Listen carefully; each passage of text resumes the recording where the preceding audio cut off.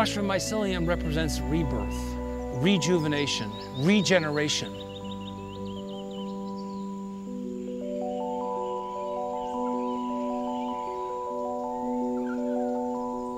Fungi generate soil that gives life.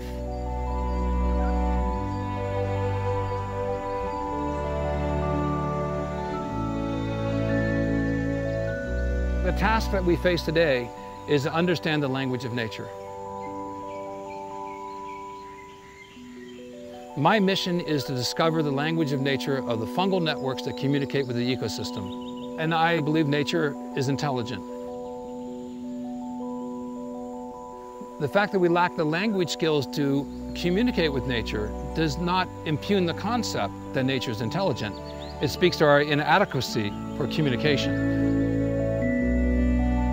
If we don't get our act together and come in commonality and understanding with the organisms that sustain us today, not only will we destroy those organisms, but we will destroy ourselves.